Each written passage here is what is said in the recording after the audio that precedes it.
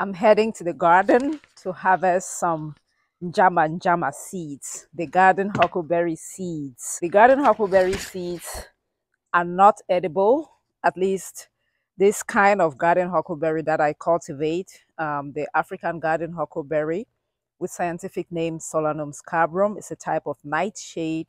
We eat the leaves. We use the leaves like you would use spinach, but then the berries that this huckleberry produces is not edible. In fact, it can be it can be poisonous.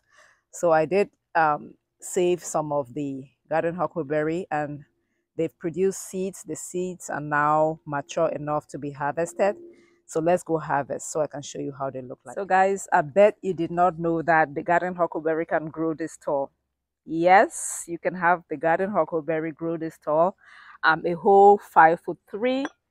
As you can see, this thing is almost my height. So if you do not harvest the garden huckleberry, don't cut the top of it, this is what can happen. So I've let this grow since March. Yes, I sowed the seeds in March. We are in June right now.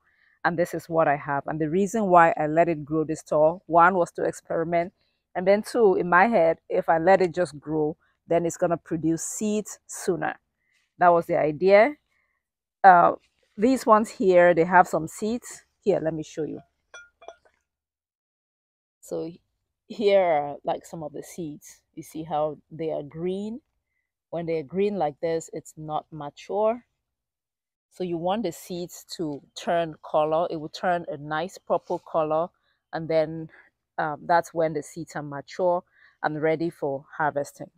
So this one here has a bunch of seeds, but most of them are still green. I'm going to be harvesting from another set, which I will show you in a moment.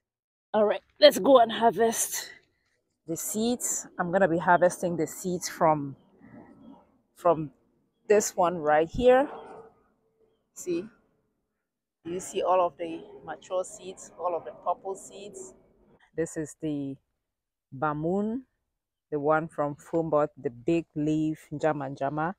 I have a bunch of very ripe seeds. Look at that deep purple color.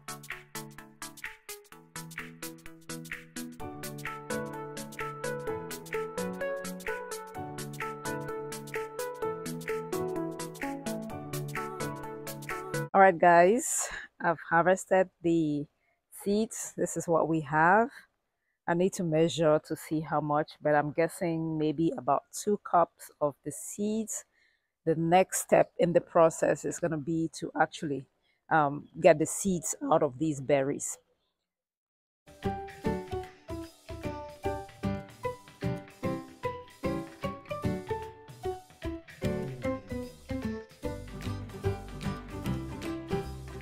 There are many different methods to extract the seeds from the berries, but the method I'm going to use is fermentation. So what I will do is I will crush the berries, put the crushed berries in water.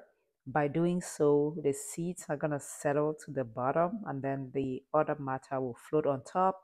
I will decant that and then put in water again, maybe about 3 times, and then I will strain out the seeds and let it dry. And yeah, that's what I will do to save the seeds.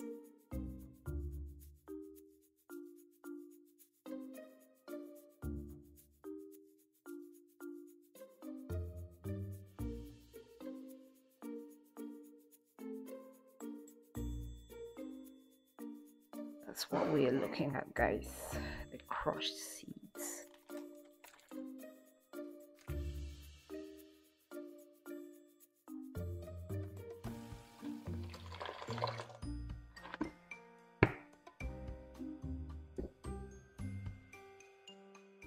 As you can see, the seeds are already settling at the bottom.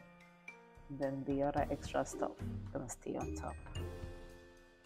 But I'll let this sit until tomorrow and we continue the process. All right, guys, it's been 24 hours and this is what we're looking at right here. So what I will do now is try to separate out the seeds from all of this stuff. A lot of the seeds have settled at the bottom of the container. So I'm gonna use this now to try to separate this out.